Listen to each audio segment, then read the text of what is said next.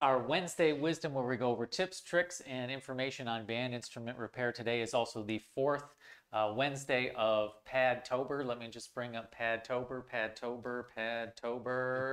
There it is. This is the fourth Wednesday of Padtober, where we are giving away a pad set for each week when you take the hashtag Padtober and put it into the comments below. So for those of you who did this last week, we took all your names, we put them into a hat, and the winner of this week's giveaway, this is for a clarinet pad set. It is Graham Logan. Graham Logan, you are the winner for this week. If you guys, so Graham, send me an email to rich, at MusicMedic.com, and we'll get you set up with your prize. For the rest of you, if you want to be entered into the drawing for this week, we'll do the drawing next week. Just put Padtober in the comments below and we'll enter you into the drawing. We also have a clarinet basics class coming up, so if you are getting into the world of clarinet repair and you want to learn all of the basics, we've also added some clarinet tone hole work as well as crack pinning work to the clarinet basics course. So today you can get 10% off the tuition for that. Just go to MusicMedic.com and go to our education section. Clarinet Basics is the course, and I can put a link to that below. I'm just going to make a note of that about linking to the course because I didn't do that yet. But find that course and sign up for it today, and you'll get 10% off the tuition, which is a pretty good deal for this course that's coming up in November. So Leroy, we're headed into the world of clarinet repair. Yes. We are going to be going over a relatively simple upgrade for pro and intermediate clarinets that you could most likely do yourself. This is where we take a plastic pin and change it to a more stout carbon fiber pin. Yes. So if you could, let's just go over what these pins are and how they function and how they could break, and then we'll go over how to replace them. Cool. Well, this pin, if you look at this key right here, you can see that little white area coming out. That's the pin. That's the pin I'm talking about. It's made of plastic or Delrin material, and what it does is on the back side of this instrument here, you can see these couple arms right here. So what ends up happening is I'm going to put this key back on that section. The rod right here. If I can see, and we'll be good to go. So now it's together. I'm going to push this key down. You can see that it's actually moving that key now, the back of the arm, and it's opening that F sharp, C sharp key. So basically that pin completes a linkage section for those two keys right there. And that's what those pins do. Okay, very good. So you've got a couple of different scenarios there when we can change them. But first I wanted to ask you, I had this written down. Yes. As far as student clarinets, yeah. do you recommend using these carbon fiber pins on a student clarinet versus pro or intermediate? I actually would not. For the main purpose, the plastic Delrin ones that comes like standard stock in a lot of these instruments, they're actually designed to break for, I'll say, to save damage of the key section. Okay. So if this lever gets pushed excessively, it'll actually break that off, and what it does is it helps prevent the bending too much of the lever and like the distortion of the back arm of the key. Okay. Now, if you're more of a professional and intermediate player, most of those people, they're not students. They are more aware of what's going on with their instrument, so it's not as important with that. And the other thing with these plastic ones is, although they're designed to break with excessive force, just because of the design and the material and the size of it, sometimes just over time they'll break. So if you're like an intermediate professional player, upgrading to the carbon fiber ones are cool because you don't ever have to worry about that if you're taking care of your instrument properly. Okay, awesome. Let's go over the procedure for changing the pins. Okay, so there are two scenarios in which you'll need or want to replace these pins. The first one we'll go over is the easiest one. So the pin is still intact and it is just sticking out of the key right there. These are just press fit in. They're not glued, they're not bolted in. nothing. So it's very, very simple to remove these. So you can take Knipex parallel pliers or any kind of pliers that will grip this evenly, and basically just do this and pull, and there's the pin. Okay. And if you look really closely, there's a hole in that key where that pin slides into. So now what we're going to do is, that's the new pin. That's the carbon fiber pin. And it's gray, that little widget, that little gray widget, that is the carbon fiber pin. Okay. So I will hold that. So you're using parallel pliers to take the pin out and install the new pin. Correct. That allows me to get a good grip on the pin without damaging it, and it's a lot easier than using my fingers too. Okay.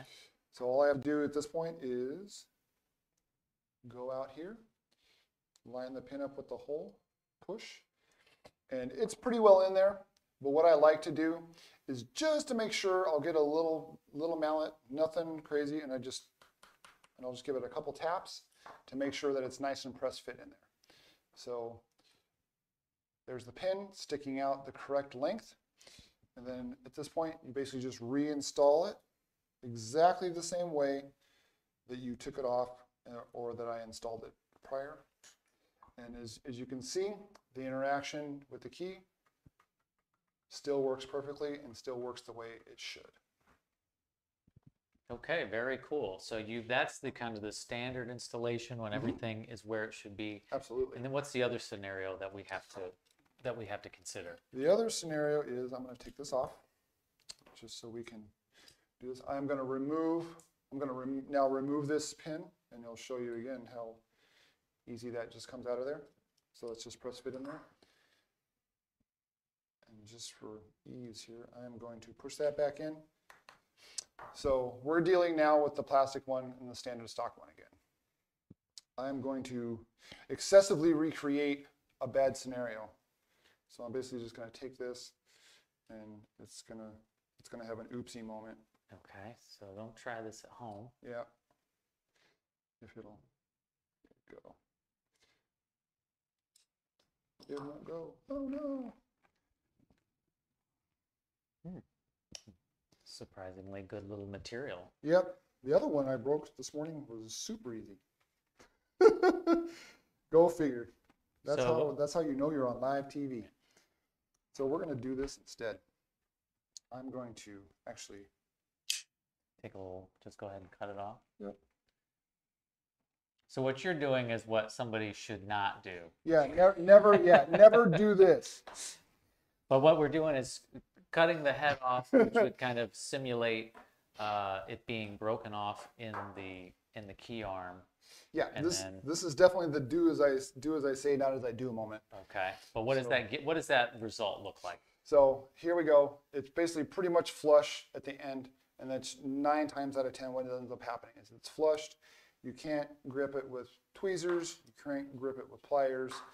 You could try to dig it out with a poker or a screwdriver, but trying to do that when it's pressed fit in there is really, really difficult. So usually what I end up doing is I will take an air torch, like this little bad boy here, or a regular torch. Either one works. The regular torch, you just have to make sure to wave the heat evenly on the key so it doesn't burn or damage the finish. So at this point, I will just kind of lay the heat on there, and then at some point you're going to see it start coming out of the end like a little worm, kind of like those little things from 4th of July. And so the nice thing about the air torch is you can just lay that up against the key. Oh. You don't have to worry about rotating. Oh, there it is. There it was. See how fast that was? So now that it's stuck out a little bit, you can just take your pliers, grab it, and pull it out. And that little melty part is right there. At this point, there probably more than likely will be some residue in that hole. Then you would just take a poker, stick it in there, kind of dig out the little excess of stuff. Once that's all done, same procedure as before. You would take the new carbon fiber pin, put it inside the hole, make sure that it's pressed fit correctly, and reinstall it like nothing ever happened. Now, Leroy, there was also in this kit that we sell these for Wes Rice, Yes. who manufactures them. The kit comes with pins, but it also comes with some material to take out play. Can you show them that scenario and how to deal with that? Absolutely. So what would end up happening is, because I didn't have time to dig any of this out, I will just kind of go over this. So when we installed the pin before and we just kind of put it back into that hole, if this is back in this section, I mean, again, there's no pin here, but so this is going to be horribly excessive. Okay. But say there's movement like this between the key. Okay. Okay. What needs to happen, and what that'll tell you is that the hole on this side of the key, where the pin actually interacts, and if you look really closely, there's those two holes there. What you'll want to do is the kit comes with little rounds of the bladder skin like this. So what you'll end up doing is you'll basically use a tweezer, because it is super easy to hold, and these are little small pieces. You'll just slide it right in between where the key goes, and then you'll take that key with the pin on it and basically push the skin through that hole. With the nub. With the nubbin of the pin. Right. Okay. What that does is that little bit of thickness from that bladder skin will help remove the excess play. Okay. And depending on how big or hogged out or worn that hole is, one piece 90% of the time is enough. Okay. If it's really damaged or somebody got their hands on it and drilled the hole out or did something weird, you might need to use two pieces, which is totally fine. The key is to make sure that the up and down play on that key is removed as much as possible. Okay.